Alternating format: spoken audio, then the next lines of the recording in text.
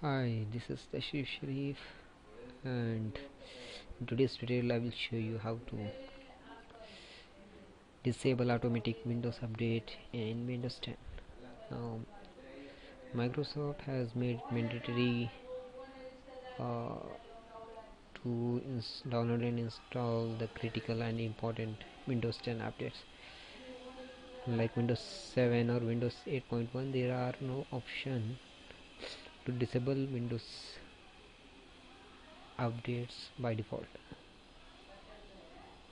However, we can still disable automatic Windows 10 updates by tweaking settings in local group policy editor. So let's see how to do it. Begin, open, run, press Windows key plus R and type in jp edit.msc, enter.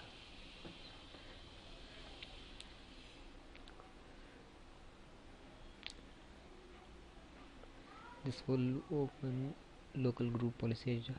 From your computer configuration, then administrative template, Windows components,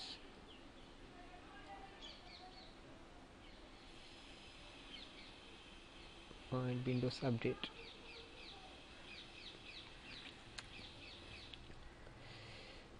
Open configure automatic updates. Double click on it. From here, select disable, or you can select enable. Want to completely disable automatic Windows update, then select disable, click on apply, click on OK. Now close it. Now restart your computer. Once the computer reboots, go to settings, create and security, Windows update, advanced options. As you can see, choose how updates are installed option is being grayed out. So basically you have completely disabled Windows 10 automatic updates. So this was about how to disable this automatic updates in Windows 10. If you like this video, comment, share and subscribe. Thanks for watching.